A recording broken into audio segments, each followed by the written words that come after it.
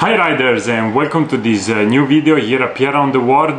Today is an extreme hot day here in Italy, probably one of the worst days. I'm sweat like hell, and probably you can hear the noise of my fan right next to me. I don't have AC, and outside there are like 36-37 degrees, so I'm kind of melting. If I'm gonna say something stupid during the video, it's not me, it's just that I'm suffering a lot the heat and hot weather, so I'm extremely tired, but I'm gonna make this video just for you. And today we are gonna talk about Dango Design. What is Dango Design? It's a company that produces probably one of the smartest tool if you're doing video vlogging on your motorcycle, and in general something that you should have if you are using, like me, GoPros and other type of action cams. So what is this product I'm talking about? Well, is this one right here. Gonna let you take a close look, 360 degrees.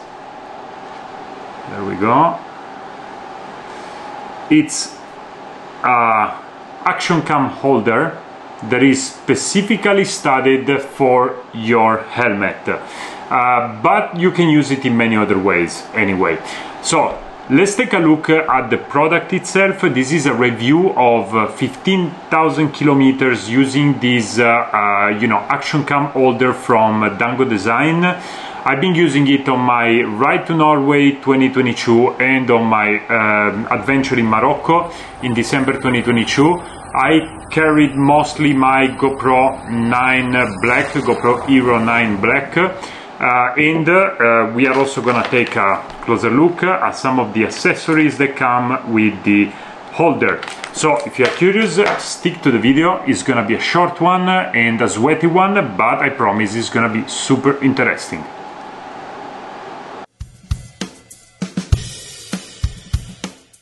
But before we talk about the Dango mounting system, there we go, I want to show you how I was doing things before.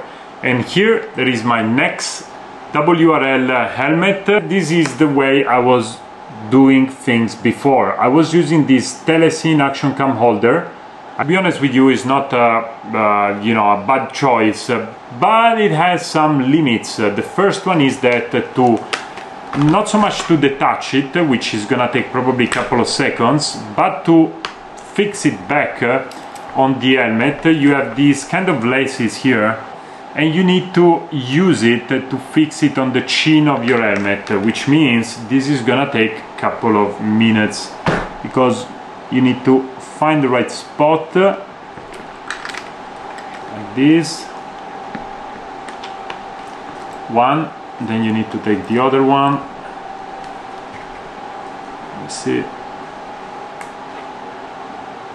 There is a kind of clip inside. There we go. Then you need to fix it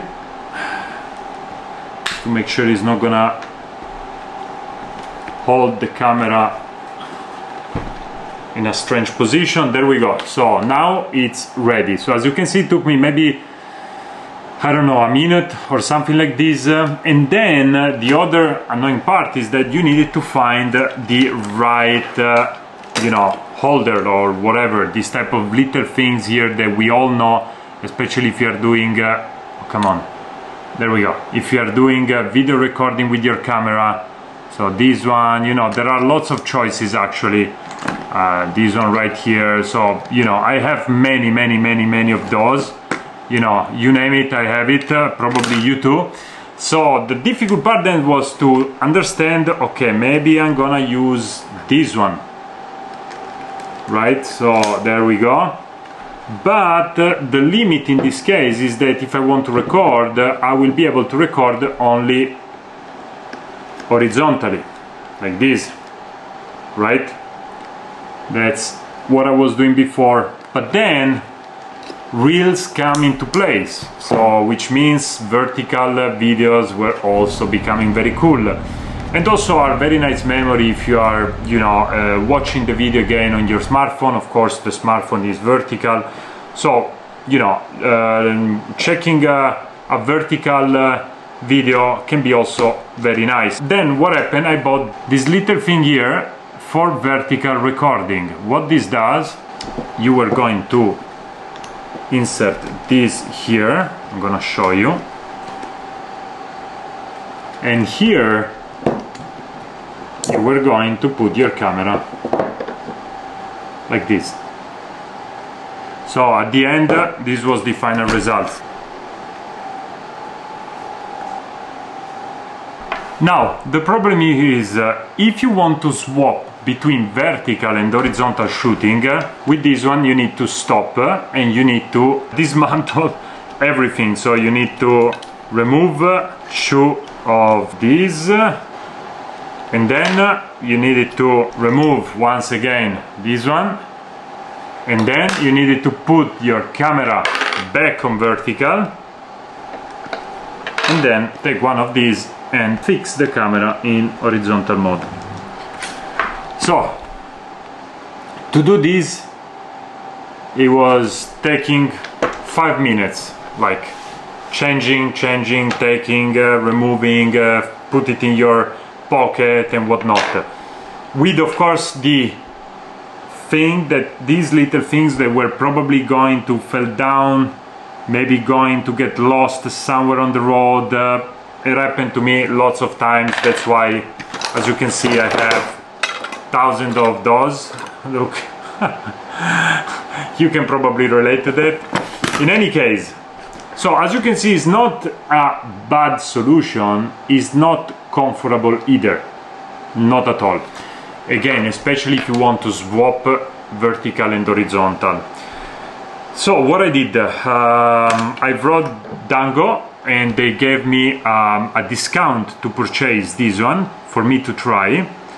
And now we are gonna take a look at this mounting system and how easy it's gonna be to do everything that with the telescene here was taking a lot of time.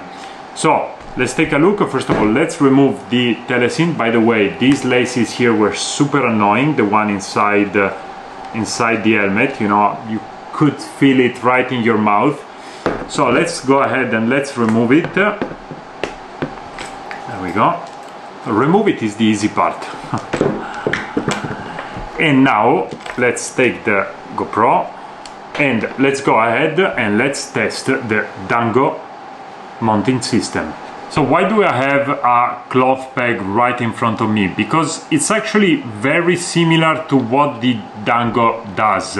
So it's a kind of a cloth peg, okay, but instead of hang clothes with this one, you kind of hang your camera on your helmet. So let's take a look at the adapter pack. So let's take a look at what's inside. And inside we have one 420 universal camera adapter, this one right here, which is super useful, especially if you have a Insta360. This will fit exactly the Insta360. I will show you right now. There we go. So perfect, as you can see. In case of a GoPro, of course, you have a 20mm universal extension and a 35mm, so there is a smaller one and a longer one.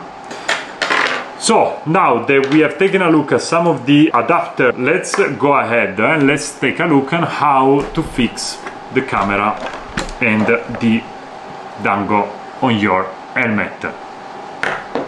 So first of all, you don't need to have the chin wind stopper here, because as for the telescene, this one goes right on the chin. So this one, as simple as just a cloth peg, you open it and you fix it here.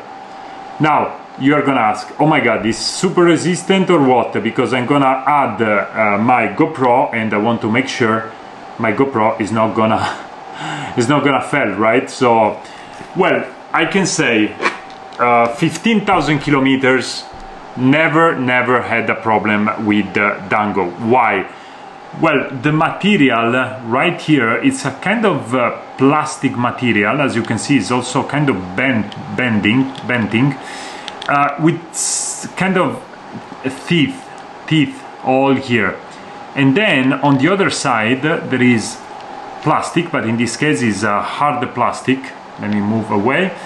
It's a hard plastic, and also here you can see some teeth, kind of to create a grip, right? So there is grip all around, and the plastic is very, very resistant. I really like this plastic. I feel very comfortable when mounting it on my helmet.